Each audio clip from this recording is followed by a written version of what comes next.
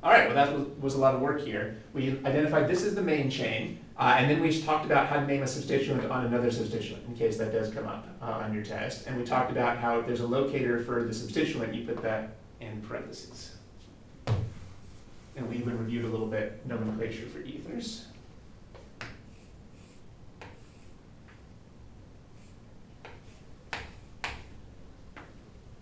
Let's try giving a name to this.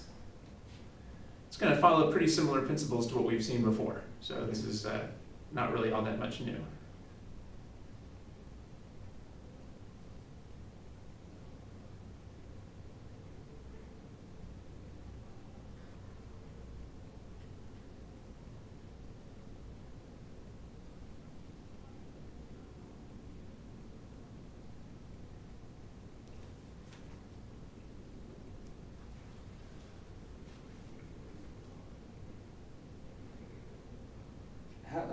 One methyl, one phenyl propene.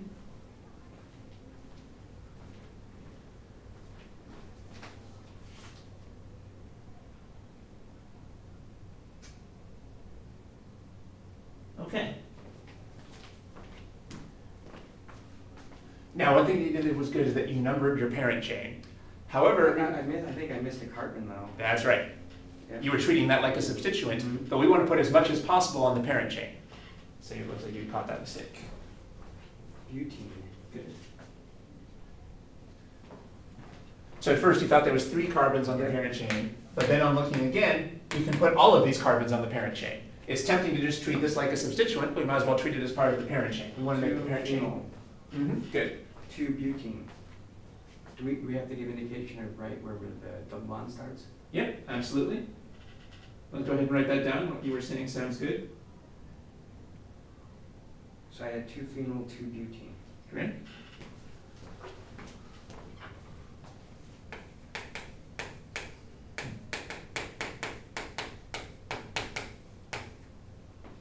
Is that it? Yeah. Okay. Now, there's one other point here. Okay. I think you might have seen this on some of the other videos. Double bonds have stereochemistry. That is, they can be either E or Z. If you might have watched some of the other videos, I noticed that students oftentimes have a hard time remembering to put in the E or Z nomenclature. So, what did you think this was? E? Yeah, that's right. How do you know it's E? Because they're opposite. Or is it E? Actually, let's see. So the problem here is this carbon only has one substituent. That's correct. The only carbon over here, this is the only substituent. But there's 2 substituents on this carbon. Here's a substituent and here's another substituent. Well, which one should we focus on? If we focus on this, it'll seem like it's on the same side as this, but this one seems like it's on the opposite side. I think you focus on the one that has, is it higher mass? Is that how it works? I forget. That's on the right, yeah, you're remembering the basic idea.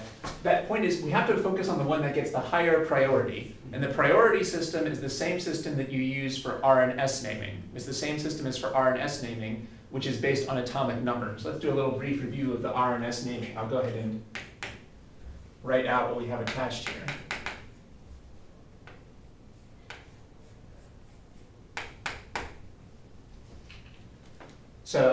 So basically we have a tie, because here's a carbon and here's a carbon. So we can list what is this carbon attached to. Well, this carbon's attached to 3 hydrogens.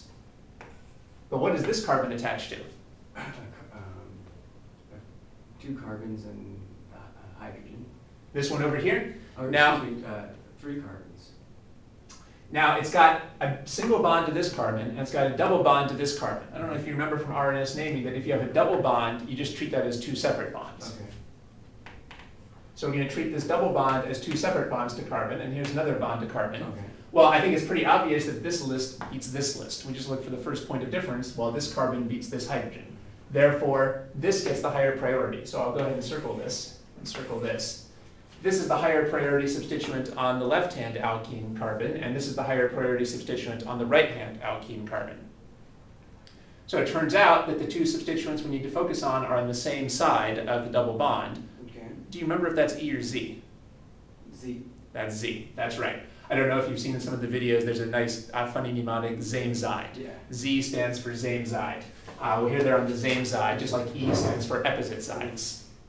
So I think your first guess was that this was going to be E because you were focusing on the two methyl groups. But since we're focusing on these substituents, it should be Z for Zameside.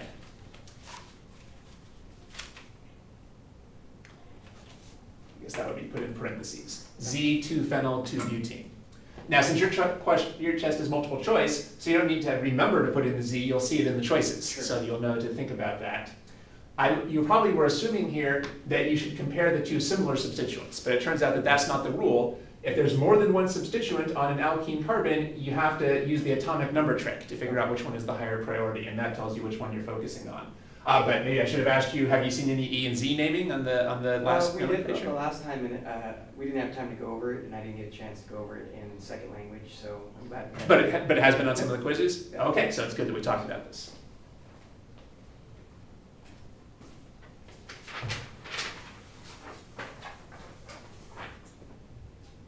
And the other thing we saw is try to include as many carbons as possible on the main chain. Here we were able to include all 4 carbons on the main chain. So we used but and not prop.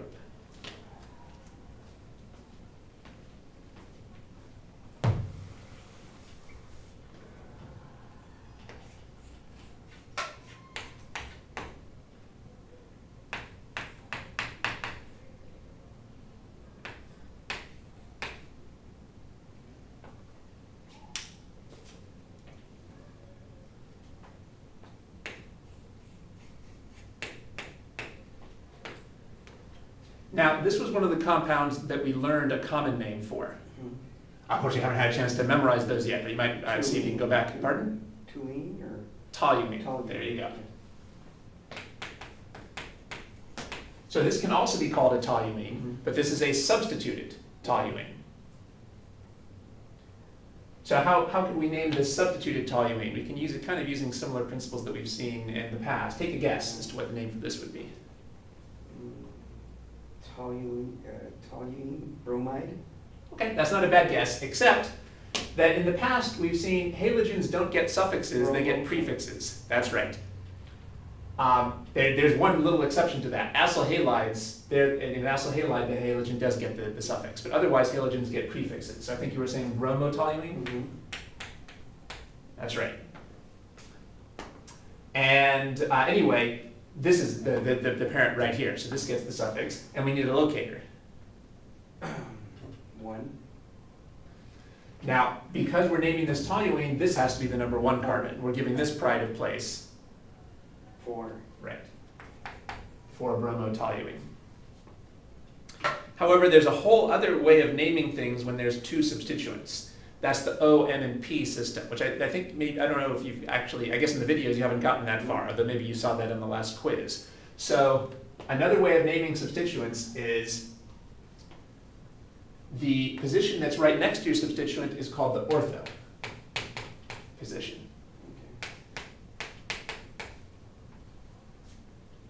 The position that's one further away is called the para.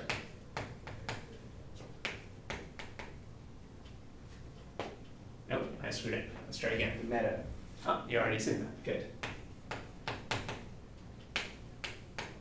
And then, what should we call this final one down here?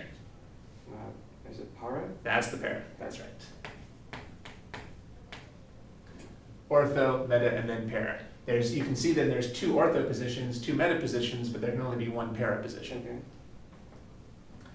So these are often called ortho, meta, and para, or they can just be called O, M, and P. The O and P positions. That's a common way to name it as well. And to just remember the order, I just remember the syllable ump. If I just say ump, that tells me the order of the O, M, and the P. Ump. So what position is this bromine in relative to the toluene methyl group? In the para position. So instead of 4-bromotoluene, we could call it p-bromotoluene.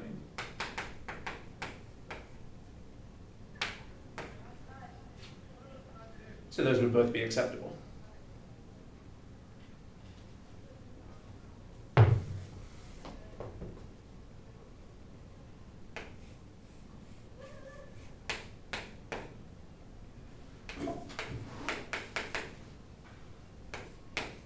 So we're going to name this using the same system. First of all, we're going to have to look up what the common name is for this NH2 on the benzene.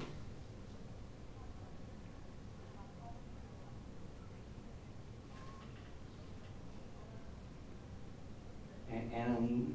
Right. All right, well, using that, we should be able to follow the same pattern as we did for this first example to give a name here. Let's give that a shot.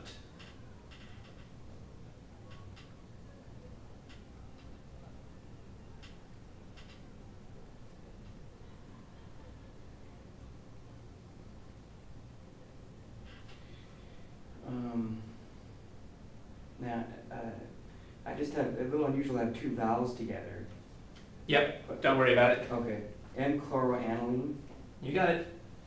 Even though you have two vowels, it was very easy to pronounce, right? So we don't need to worry about that. That's a good name.